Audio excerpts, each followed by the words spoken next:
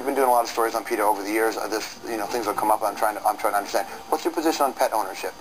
I think that it's fabulous if you have the time, the patience, the love, and can go to the shelter and rescue not one but two, so they can keep each other company when you're at work or at school.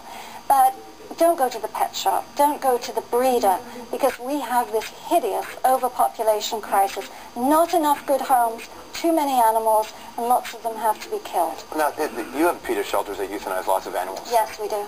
Now, I suspect that that's a real problem with your philosophy, because you're killing lots of animals. Oh, it's hideous. I mean, you know, we're the people who we don't kill for food, we don't kill for clothing, you name it, we don't.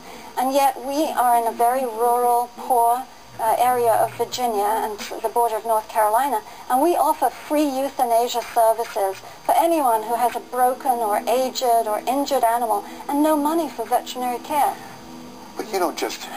It's not just broken or aged animals that you guys euthanize. You have lots of animals that go in that get euthanized because of population, right? Actually, for us, we are usually picking up the worst of the worst, the unsocialized, the ones who've been on a chain out in the weather for their whole lives. They're not even able to think about going into a home. Nobody wants them.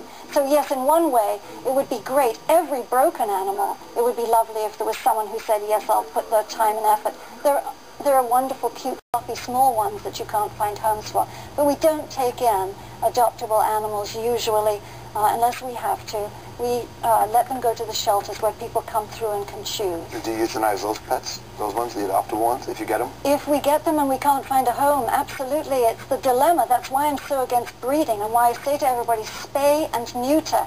And don't go to the pet shop, go to the pound. Save lives, don't take them. But spaying and neutering is determining in animals, if they're equals, you shouldn't be the ones determining their life. Well, I think it's more commonsensical. It's that you can't, in this concrete jungle, you can't just turn them out on the street. And what's the option for them? We've already got more than we can find homes for. They're being killed in the shelters.